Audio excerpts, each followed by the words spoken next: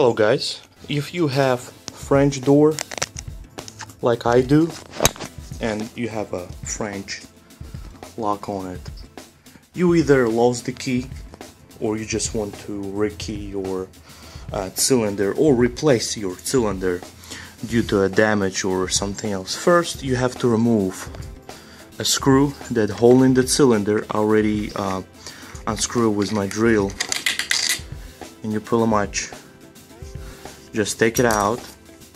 Now all the videos I seen on YouTube, they showing how easy you just twist this cylinder, or if you do not have this piece right here, you either put the key on and you have to align that type, this thumb right here, you have to align it with the cylinder itself. Now unfortunately this specific one have a special pin inside of it. You can see right there, this pin right there.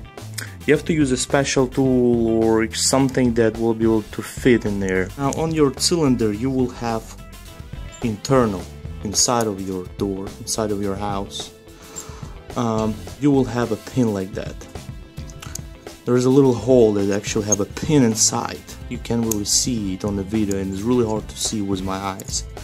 Now there is a little pin in there, you have to push it down. You have to stick something inside, something thin like that. Either you can use nail or hard, you know, a sharp, strong needle, or I have a tool like that. I purchased the whole set in Harbor Freight tool for like $5, and it's perfectly fit in there.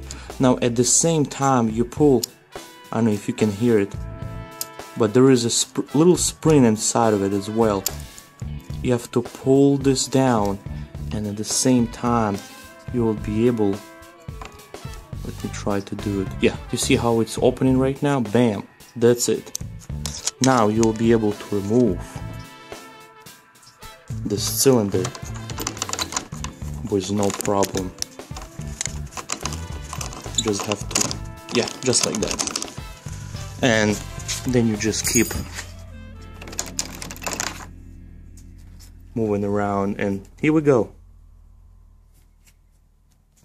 So now if I'll try to twist the internal part again, I don't know if you hear that noise, that little click.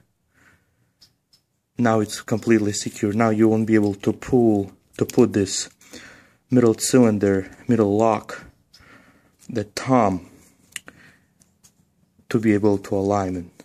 There's no way until you actually twist that little pin inside down. Don't forget, you have to push it down. And here we go. This is how you remove that cylinder on French doors. Thank you for watching, guys.